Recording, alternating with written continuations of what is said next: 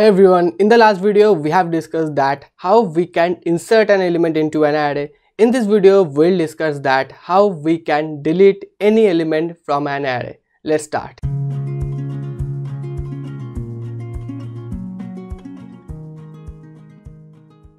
As you can see in my screen that one array is declared over there, that is 9, 19, 29 up to 79. So we can delete from the last, we can delete from the mid, and we can delete from the first. So now for deleting any element from an array, what are the steps that we have to do? We have to perform a shifting. So in this video we also talk about the shifting. So as I said previously that we cannot delete any block from an array. So what we can do, that we can replace any block or we can set any value to 0. That is how we can delete an element, but we cannot delete any block from an array. So in the first array what we have 9 to 79, and in the first block we have 9, in the second block we have 19, 29, 39, 49, 59, 69 and 79. So for deleting any element from the last position, what we have to do, we can initialize this block with 0, right? So this is the thing we can do, that we have replaced that value,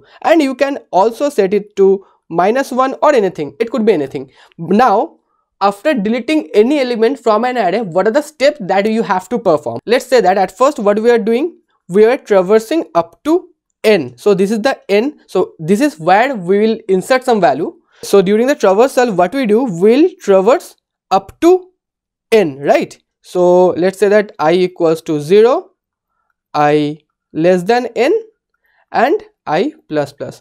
So in this case we will traverse this array to 7, right? Now after deleting the element, up to which value we will traverse? So we will traverse up to n minus 1. So this is n minus 1, not n divided by 1. So we will traverse up to n minus 1. So you may replace that 79 with 0, you may not replace that 79 with 0. That is up to you, but you have to traverse up to n minus 1. So whenever you are deleting any element from an array, what we have to do, you have to traverse up to n minus 1, right? So this is how you can remove any element from an array. So in this case we are talking about the last position. Now let's say that we'll delete 49 from the 4th position. So in this case we have the index, that is 4th. So for deleting any element from mid or first, what we have to do, at last I will talk about the generalized algorithm, but let's say that for deleting this 49, what we have to do, we have to make a shift. So let's say this is the 49, and for deleting this 49, what we have to do, we have to replace this 49 with 59. So in the next step what we did, we have replaced this 49 with 59.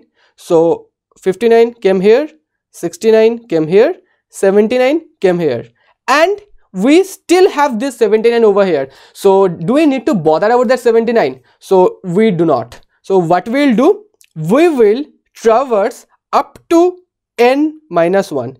In this case we are traversing up to n. In this case we will traverse up to n minus 1. Let's say that the value of n is 8. So I think this portion is clear.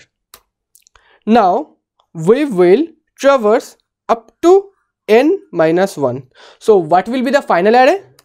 The final array will be 9, 19, 29, 39, 59, 69 and 79. So this is how we can delete an element from an array. Now I think this portion is clear. At first what we have to do, we have to make a shift, then we have to traverse up to n minus 1. So I think what are the steps need to be done is clear. Now we'll do the dry run. So now we'll look at the code. Now at first what we have to do, we have declared an array. So you can see that we have declared an array of size of 10, and we have value till 7th position. So yeah, so we have value till 7th index. Now what we'll do, we have a key, this value to be removed. So we have 49, this value to be removed. We have these are the variables for the loop, and this n is the last index what we have to insert anything. So normally we will traverse up to n. So we will traverse up to n.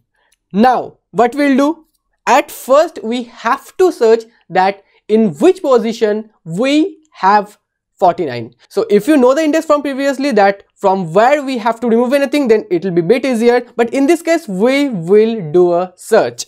So at first, what we have to do, we have to look at the index. So in which index we have the first occurring 49. So at first, what we'll do, we'll perform a linear search. In linear search, what we basically do, we access each and every element and we search for the value. Now we'll compare every index with 49. So at first, what is the value of I? The value of I is 0. In the 0th position, what we have? We have 9. So 9 is, let's say that 9 not equal to 49. It's correct. Or you can say that 9 equals to 49. So this is not correct. So let me remove this thing. Yeah. So 9 not equals to 49. So this portion will not be executed. So because it's returning false. Now what we'll do, it will increment the value of I. Now what will be the value of I? The value of I will be 1. So what will be the value? It will be 19. 19 is also not equals to 49. So this portion will not be executed. Now what will be the value of I? The value of I will be 2. 29 is also not equals to 49. Then what will be the value of I? Value of I will be 3. In the third index, what we have 39. 39 is also not equals to 49. So then what will be the value of I? The value of I will be 4. So at the fourth index, what we have 49. So in this case, this portion will be executed. Now, so when this portion will be executed, then it will terminate the loop. Now at last, at place of I, what we have? We have 4. So we have 49 at the fourth index. Now, so let me remove these things. Yeah. So then it will be clear. So let me remain this thing. Yeah. So at the ith position, what we have 49, right? Now what we'll do, we will shift one value.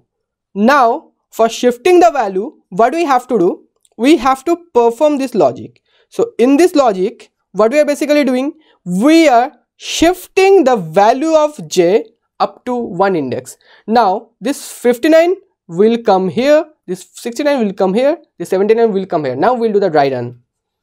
Now let me say that at first, what is the value of j? The value of j is 4. So the value of j is 4 because previously the value of I was 4. So we are performing a linear search. Now, so what will be the value of j plus 1? The value of j plus 1 will be 5. Now at the fourth index, at this index, yeah, so we'll replace this 49 with 59. So ARR 4, it will be ARR 4 equals to ARR 5. So in this case, this 59 will come here. So this portion is clear now. So now what we'll do, we'll increment the value of j. So the value of j will be 5. So what will be the value of j plus 1? It will be 6. This portion is clear. Now what we'll do, this portion will be executed. So in this portion, this 59 will be replaced with 69. This portion is clear. Now what we'll do, we'll increment the value of j. The value of j will be 6. So it will be 7. So at the sixth position, what we have 69. So this 69 will be replaced with 79. So I think this portion is clear, and we were traversing up to n minus 1. Now what is the value of n? That is n equals to 8, right? So what we have into j? Now we have, what is the value of j? That is 6, and we are traversing up to n minus 1. So what is the value of n? That is 8. So 8 minus 1, it will be 7. So 6 is less than 7, right? So this portion has executed. Now what we'll do, we'll increment the value of j. So the value of j will be 7. Now 7 is less than 7? No, right? So this loop will be terminated. Now at last, what will be the value of that array? So let me remove all these things. Yeah. So what will be the updated array? The updated array will be 9, 19, 29, 39, 59, 69 and 79. So this will be the updated array. This is not linked list, so we didn't have any space, so we can write these things as well. 69. Okay, leave it. So I think this portion is clear. So at first what we did, we performed a linear search, we got the index, then we were performing the shifting. I think you don't have any doubt. If you have any doubt, just write in the comment section.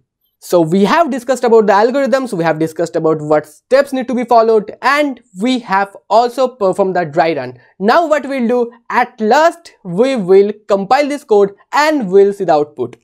So you can see that 9, 19, 29, 39, 49, 59, 69, 79 is over there, the same example. Now what we are doing, we are searching for 49.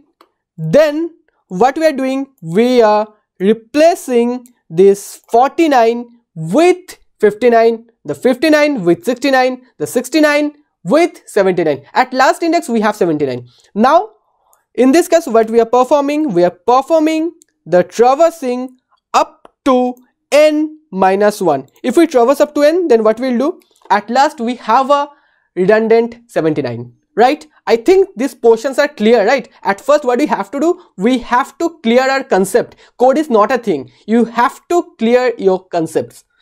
Now what we'll do, we'll compile this code. Yeah, so you can see that at the last index 49 has been removed, but at the last index we have a redundant 79. So what we'll do, we'll traverse up to n minus 1. Now you can see that we have got the expected output. So if you are trying to replace the last index with 0, you can also do that, that's up to you, but we'll follow this approach. So in this video what we have discussed about the algorithm, we have discussed about the steps, we have also performed a dry run, and we have executed the code. So I think these portions are clear. If you have any doubt, just write in the comment section, or you can reach out to me from LinkedIn, from Twitter. See you in the next video.